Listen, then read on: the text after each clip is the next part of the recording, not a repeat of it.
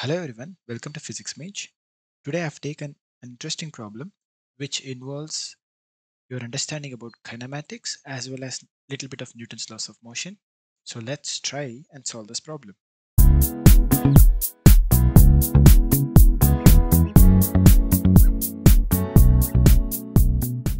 In the setup shown, a thread is taut between a nail A on a wall and a nail B on an inclined plane as shown in the figure.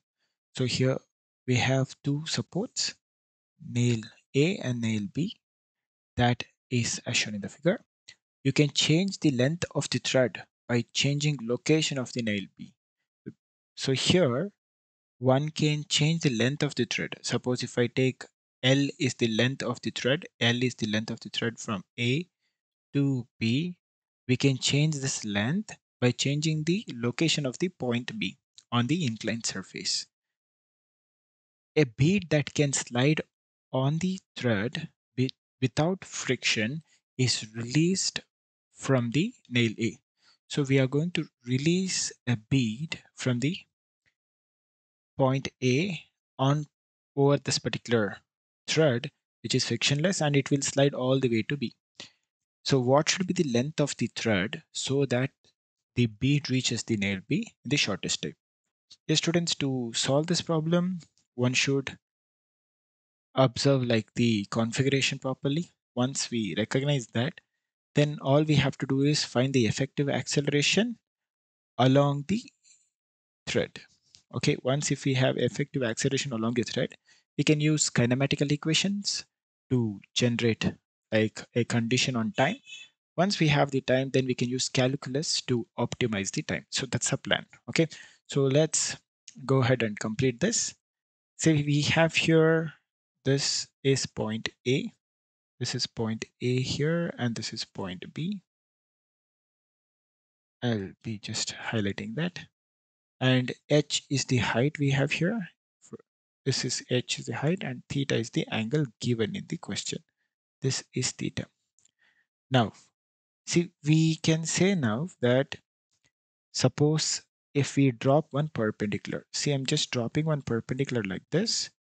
If we drop one perpendicular, okay, this is 90 degrees, then it is obvious that we have to choose the point B to be below this point where we are dropping the normal. Suppose if I name this is point C, we know that the new location of the point B should be between point O to point C. Somewhere it should be between point O to point C so that we can ensure the shortest time. Okay, so to get that, let me just drop one more line. Say I am just attaching the location here. Imagine this is a new location of B. Okay, so if we consider that, then our so-called thread would be attached between A to B like this, A to B dash, just joining it roughly. Okay, this is a straight line. I'm joining from A to B dash. Now, once we get A to B dash, then let me name the angle that we have between the vertical and this string A to B dash, right? That is angle phi, let's say. That is angle phi.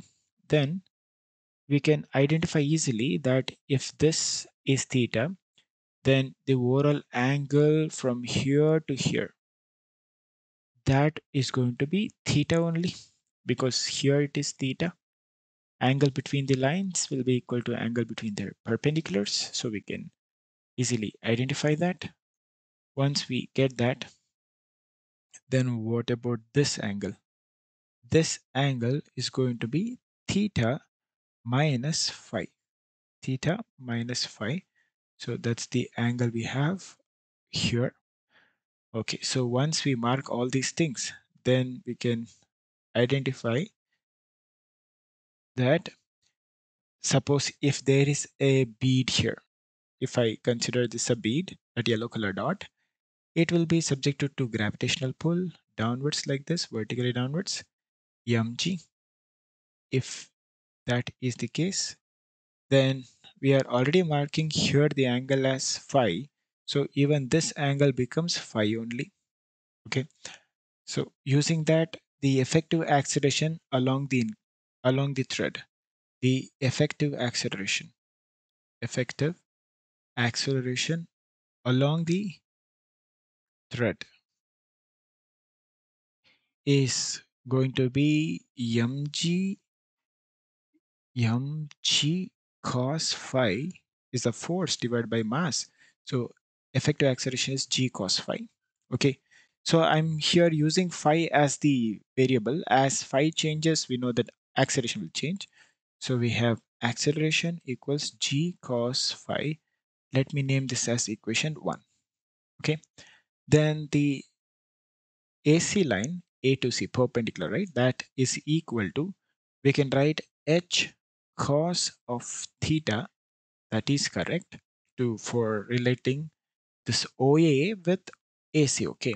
Then that is also equal to, suppose if I name A to B dash as length L cos of theta minus phi. L cos of theta minus phi is also equal to AC. So this is our second equation. Okay. Now what next? The time taken to slide L amount of distance, okay, will be 2L by the effective acceleration. This is the time taken to slide from A to B dash. Okay. Taken Time taken to slide from A to B dash location is going to be this much. Okay. Now we need this T should be minimum T. And the variable which we have in our control where we are going to change is phi. Phi is the variable. Okay. We keep changing the phi variable so that correspondingly acceleration will change from equation 1. And also we know that L will also change from equation 2. From equation 2, we can get that. Okay. Now I will plan to optimize this time by differentiating it with respect to phi. So dt by d phi is 1 by 2 root of 2L by phi, 2L by A, sorry, 2L by A. And again, differentiation of that would be d by d phi of L by A. I'm just writing step by step. So this 2 getting cancelled out. We can write this one as root of A by 2L times of d by d phi of L by A. We need to differentiate this. I'll be moving to the next slide. dt by d phi is equal to, we have root of A by 2L, root of A by 2L times, we have here this division rule. We will differentiate that denominator into differentiation of the numerator with respect to phi minus numerator into differentiation of the denominator, whole thing divided by a squared, right? So 1 by a squared will come here. Okay. And for extremum, you know that this particular equation should be equal to 0 for extremum. And in our case, this extremum is going to be the minimum time possible. Okay. So here a cannot be infinity and all. Okay. And L is also not infinity, or a is not equal to 0. So we can say that this is possible if a times of dl by d phi is equal to L times of dA by d phi. This is a condition we got for extremum. Fine. Now you can call this as equation 3. Equation 1, 2 we have, that is equation 3. Now I'll be using equation 1 and 2 to generate those required parameters in equation 3, and we will substitute in equation 3 to get the condition. Or we know already the condition, we are trying to relate and get the other factors. Okay, let's see how it turns out. So we need dl by d phi, correct? So to get dl by d phi, I'll be using equation 2. Okay, equation 2. Using equation 2, we have h cos theta. H cos theta equals L cos of theta minus phi. L cos of theta minus phi. And I'm going to differentiate this with respect to phi. So we have minus sine of theta minus phi, and again differentiation of that would be minus 1 plus cos of theta minus phi and dl by d phi. This is what we have. Now simplifying this, dl by d phi is equal to, so we have minus of L sine of theta minus phi divided by minus L sine theta minus phi divided by cos of theta minus phi. This is what we have as dl by d phi.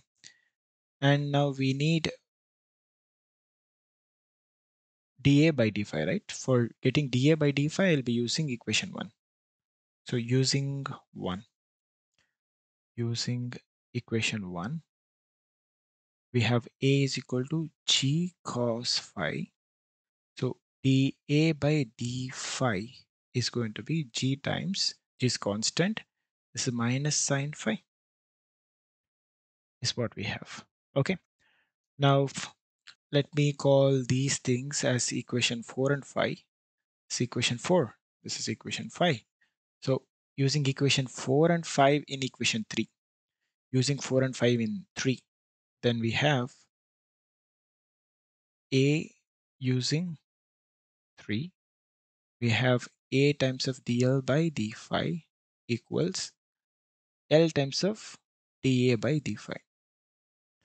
So A as it is, dl by d phi is minus L tan of theta minus phi. Minus L tan of theta minus phi. That's what we have for dl by d phi. Okay, using equation 4, I'm writing this. Using 4, we have got that. And dA by d phi is minus g sine theta. Minus g sine phi. L times minus g sine phi. This is what we have. Now we can simplify the factors. We can cancel few things. Minus L getting cancelled out. So we have acceleration being equal acceleration into tan of theta minus phi equals g sine phi. Now again, using equation 1, we can write A is nothing but g cos phi, right? G cos phi tan of theta minus phi equals g sine phi. So simplify the factors, we can get tan of theta minus phi equals tan phi, which implies theta minus phi can be equal to phi, and 2 phi equals theta, so phi equals theta by 2. This is the condition we got. Okay, right. Now if we know that phi should be equal to theta by 2 for an extremum, then we are going to substitute that value in our equation 2 to get a condition on L. Okay, so using 2, we have L equals h cos theta divided by cos of theta minus phi. This is what we had from equation 2. From equation 2, we have this. And now, just now we realized that phi is nothing but theta by 2. So using that information, it turns out of cos of theta by 2, or which is of course equal to cos theta, h into cos theta times secant of theta by 2. That is our L. So this is the required solution. And we'll check out the options now. And of course, we have an option D for that. Okay. So dear students, I hope you understood this problem, meaning it is relatively simple, but I hope you understood this. If you have any doubts, please feel free to put that in the comment section. Thank you.